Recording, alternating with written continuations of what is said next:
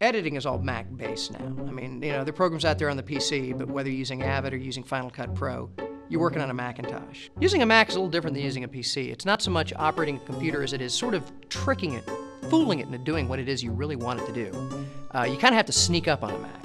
I don't feel like I'm operating the Mac so much as I'm just there sharing the Mac experience. And if I can do something useful while the Mac is willing, so much the better. One of the coolest features of the Macintosh is it's really easy to shut down. All you have to do is be using a piece of software and then poof, it goes away. It's gone, it's shut down.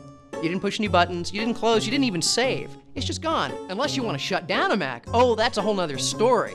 I mean, you try to close a program and it locks up, and then you do that funny, what is it, the cloverleaf period thing? But these unnatural and ultimately useless interrupt keys. Then nothing moves. Then you push the power button and it won't turn off. You go around and unplug it, and you better hope you're not on a laptop, because then you gotta find the damn battery and try to pull that out, or the thing will never shut down.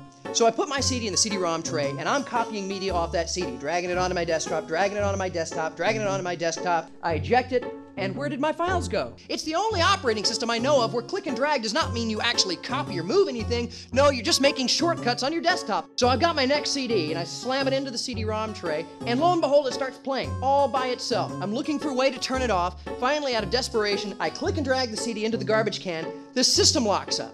So I go to the cloverleaf period spacebar thing, hoping I can stop the program, and I get a little caution window saying, careful, interrupting this program may lock up the system. I try to click OK, but the system's already locked up! I like the handle here.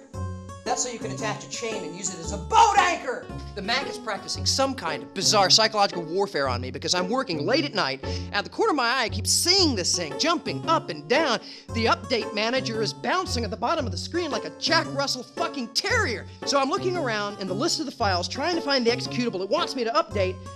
And if I click on any one of them by accident, I rename it! Oh no, it's been renamed nothing. It was some kind of important system file, and the computer crashes! On a PC, no data is really lost. I mean, there's a way to undelete a file. If you know what you're doing in DOS, you can go in and recover anything that's been corrupted. On a Mac, if you lose a file, you run to the store, you get a copy of the Mac version of Norton Utilities, you run back only to have Norton go, "You idiot! You own a Macintosh! The file is fucking gone! It's just gone!" Don't have any tools or any kind of buttons or whatever dials or switches in the bottom of the screen, because if you reach for them, the dock menu comes up. You've got to like angle around and slide and dodge the thing to get to the control.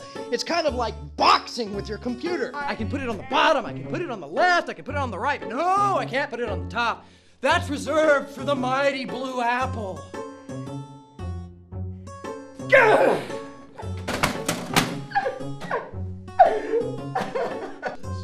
My name is Hunter Kressel, I'm an editor, and I cut together everything you saw tonight on a Macintosh. Mac killed my inner child.